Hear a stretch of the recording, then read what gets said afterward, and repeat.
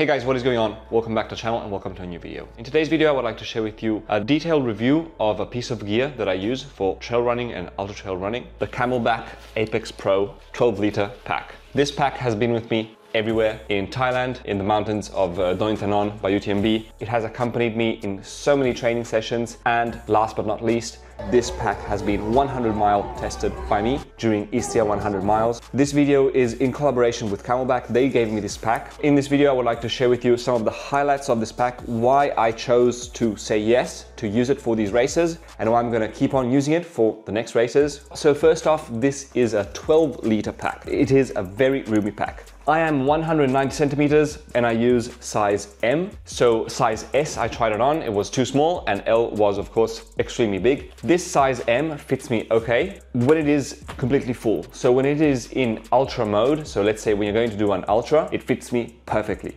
When it is empty, like during training sessions, sometimes it feels a little bit roomy, but I think size M is the way to go. For ultras, having a roomy pack is absolutely fundamental, and being that this is a 12-liter, it can carry all of your mandatory gear, especially if you're thinking about tackling some UTMB events, which require really a lot of gear. I think a 12-liter is the minimum. Like, I can barely fit in everything that I need, especially for Istria with jackets, long pants in here. And it has this really useful opening, which is diagonal. This is made so that you can go to mandatory gear check and just open it up, and you can at a glance see everything, and it works really well. Inside the main compartment, we have another mesh pocket where you can put stuff that you might not need that often. For instance, I use it to put in my first aid kit. And then out here, I will put my jacket and all that stuff. Here we have a reflective print, and up top here, we have a smaller pocket with a waterproof zip where I usually put my electronics, like a power bank or like my passport and stuff that I need to keep dry. I will put it in the top pocket. This pack also has Recco technology, and Recco technology is something that search and rescue teams use to find you if you get lost. And this is built into the backpack, so you don't need a phone to use it. Then behind the main pocket, so out here we have the main pocket. Behind the main pocket, we have a mesh opening here where you can put your water bladder, which then can come out from here. Personally, I don't really use water bladders that much, but I have used them a couple of times during training sessions, and this works perfectly. Still staying on the back, the one thing that I would like to share is that this pack has a quiver system. So it has a quiver where you can put your poles. And for me, during ultras, having poles is absolutely fundamental. I mean, if they're allowed, I will always use them because they give quite a bit of an advantage on the uphills. So for me, this was absolutely paramount. I needed a pack with a quiver system. And in this case, the quiver system works perfectly. You can swap it out from one shoulder to the other one. It's light and it keeps my poles, and it works pretty well. The only thing that I noticed is that it might be a little bit wide, the opening, so the poles might tend to move a little bit inside. So I personally close it up like this. You can see that from back here, I hook this up to one of the closures, one of the elastic closures up here. And this makes it so that I can tighten it and widen it. And the poles are always really, really snug. So when you're running, you don't even feel them that much. But yeah, quiver system is absolutely fundamental for me for ultras. I highly recommend, if you have the opportunity, to try running poles. They really, really are a game changer, especially with a lot of elevation and stuff like that. Coming to the front, we have, of course, space for two flasks, one on the right and one on the left, a whistle here, elastics to always put everything together. And then we have these big pockets, and I love these pockets. These pockets are really big. We have one with the zip out here where I put stuff that I don't really need to access that often. Even here might be a power bank or might be some gels that I need for later in the race. And then we have these big pockets which are structured this way. We have a sort of like an inside pocket here with mesh. And then we have this big pocket here where we can just stash stuff. And these can carry really a lot of stuff. I fill them up like crazy. And this fact that you can divide the pocket, I found to be really useful. We have this on both sides are the same. In the back here, we have two pockets where we can stash stuff, and they go from one side to the other. This is fairly classic, like many trail backpacks have this. And you have a little bit of an adjusting possibility here. And as you can see, I tighten this quite a lot. I will tighten this up in training. Gives you a nice way to adjust the size, even without having some buckles that you can tie up. As far as the closure goes, we have a pretty standard two-clip closure here in front that you can adjust really easily. It has a space here to keep the hose from the Camelbak. And these you can swap from one side to the other, of course, and you can put them however high or low you want them, and you can swap them from one side to the other.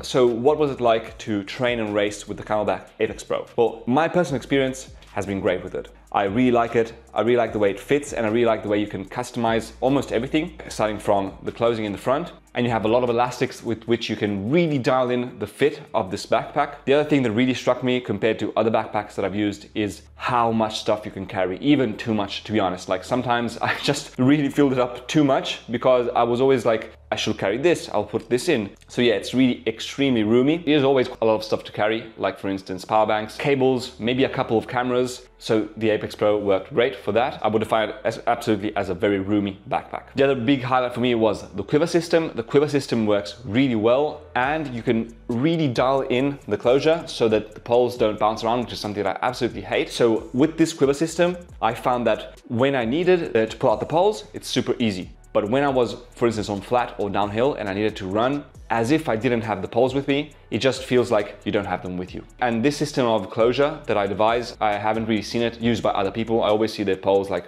bouncing up and down. So definitely the Quiver system is a big highlight for me of the Apex Pro. So overall, my experience with the Apex Pro was absolutely great. During every race, it worked perfectly and really helped me to carry all my essentials while at the same time being fast, both as in the fit feels really snug and perfect. You really don't realize that it's there. And also it really has a lot of quick accessible pockets where you can get stuff on the go. And I always found that to be a real help when you're running uphill, downhill, in mountains. You really need to know where your stuff is. You need to be able to access it really quickly. So definitely a lot of options for that work really well. The pack weight comes in at 353 grams in the M size, which personally I found to be fairly light. And who would I recommend this pack to? I would recommend this pack to anyone who is taking on an ultra from 50K up. So for shorter distances, I think you can really get away with even just a belt or a small pack. But if you're going to tackle 50K, but especially like 100K or 120K, 100 miles, I would definitely recommend a pack like the Camelbak Ape Pro 12 liter, because you can carry a lot of stuff. You can carry your poles and the fit is comfortable even for such a long period of time. If you can, definitely, I would try this on live to understand exactly what size you need and to see if this pack meets your requirements. So like what you need to race. That being said, let me show you a little bit how I set it up. Okay, so here we have the pack. So first things first, in this back pocket, I would put all the gear that I do not need access to. So for instance, the emergency blanket, first aid kit, and then let's say jacket or whatever else I need. So this would go in the back. Just for demonstration purposes, let's close this up. Then what I would do is I would put this on, this main closure, second closure, as you can see, it fits. Oh, really snug. So one flask on the left, one flask on the right, of course. And usually this is all I take. I don't really use the big bladder. I usually just take these two and it's fine. Most races now require you to have one of these reusable cups. And this I would put in one of these pockets back here,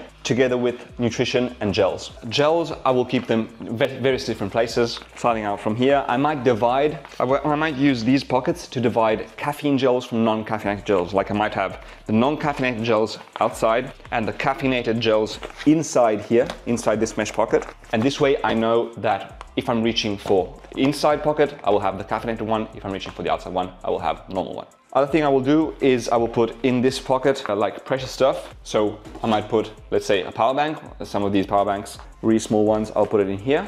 And then, of course, the poles. So here we have my running pole. Here we see that the quiver is closed. And this I'll show you because it really works great. So I'll put the poles in like that. As you can see, they're already fairly snug. But what I do to make them even more snug is, first off, here we have some adjustments. So I'll pull this when they're already inside. And then we have this, which is the adjustment for the quiver. I will first off put it on the poles like this, so they're really locked in place. And then I will pull this and bam, that's it. And these are these will not move for whatever you're doing. It really feels like you don't have them. You can adjust this as you want. You can even put it like more on the side or one in the middle. And really, these guys, they won't move. They won't move at all. And yeah, I really love this quiver setup. It is absolutely amazing and I recommend you check it out. There's also space here to attach your running poles in the front, something that I don't do, but I think it's nice to have the option, but I find the quiver system to be a lot better for the poles. The phone, I don't really put it in my pack. I usually wear a running belt, so I'll put it in the running belt. And yeah, I think that concludes basically my, let's say, review, my test of this pack. I've tested it really extensively. I think I've ran, I don't know, 2,000, 3,000 kilometers with this on, and I absolutely love it. So yeah, that was my review and test of the Camelbak Ape Pro, running vest, 100K and 100 mile tested. I love it. Let me know if you have any questions about it, or even if you have any questions about choosing a running pack for trail running and ultra trail, because it is not easy. Thanks for watching, and I will see you in the next video. Bye guys.